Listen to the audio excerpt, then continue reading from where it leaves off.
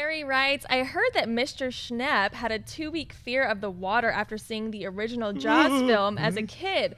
But can you all name a film that gives you nightmares, or at least used to? For me, I remember when I saw Aliens as a kid, I couldn't go to sleep with the lights off for ages after fearing the alien lurked in the room, and yet I love that film. Are there movies from when you were younger that kept you up at nights, or maybe there are some more recent ones that gave you restless sleep? Oh, I can't wait to hear Christian's answer. He's not the biggest fan of horror movies anyway. I'm going to tell you mine right off the bat is I saw Pet Sematary in the theater when I was entirely too young to see that movie. I wasn't freaked out by Church the Cat. I wasn't creeped out by any of those things. There's a maybe not that necessary side plot of that movie that involves the wife and the sister that she had growing up. And my God, Zelda, I'm coming to twist your spine. You'll never walk again. Oh, my God. It is the scariest thing I've seen to this day. And The Nun in Nightmare on Elm Street Part 3 always gave me nightmares. It wasn't anything Freddy Krueger was doing, because by that point he was pretty much working funny bones on the side. But The Nun in Nightmare on Elm Street 3, she's wearing the all-white, the away nun uniform. One of the most terrifying things I've ever seen, just because she's just standing there looking at you. And I always thought that could pop out in the corner of my room at any time. Christian, what do you got?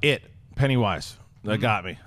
Pennywise got me for sure. Are you not a clown guy? No, I am. I don't mind clowns. It's just that Timothy Curry's portray float. Yeah. That face, the way he would just kind of. It was so creepy.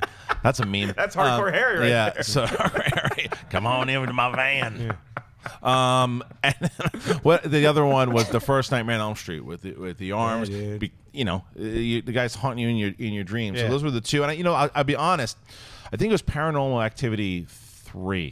We went to a screening, and I lived in my old place, and I remember and these things don't usually creep me out because it's just like they're so lazy normally, these movies, but there was something about that movie. I think I've told this story before, but I got into my garage and I heard something. I'm like, fuck this, and I just ran out of the garage, just left the door open in there, just got out. I go, if the battery runs out and anything, it doesn't matter. I think I broke a coffee mug. Yeah, that Toby Demon is not a fun guy to wrestle with when you live in a place by yourself. That oscillating fan trick they did in Part 3, that's a pretty sweet maneuver. Schnepp, what do you got besides the obvious job? When I was a little kid, a TV movie that came on was called Don't Be Afraid of the Dark, and Guillermo del Toro recently remade it, which wasn't as scary as the original one, for me at least.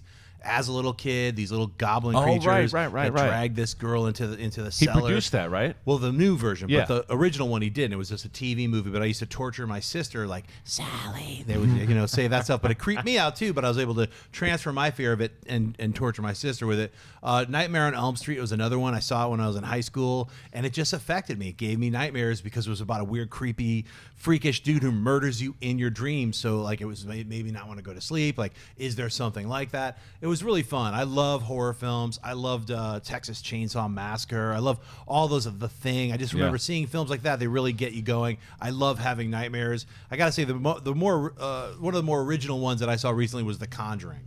I thought that was a really good, really scary film that like just had a really nice slow build, and it just kept ratcheting up. So it was very satisfying. It's a weird thing. We can't explain why we love horror. It's like eating Taco Bell. We know we're going to regret it afterwards, but in the moment, it just feels so good. Natasha, is there a movie when you were a child that really, really scared you, that you just had so nightmares you couldn't get over? Here it comes. I mean, there might have been one that we've talked about recently. Ouch. Definitely E.T. for sure, but a couple of other ones. She hates E.T. He's just so Are you working ugly. for the government? Do you want to do research on him? You want to cut him open? No, definitely not. I would not want to cut that open at all. But Signs really freaks me out. Good one. That one was really scary. I definitely had to turn on all the lights in any like hallways. Keep a lot of water near you. Yeah.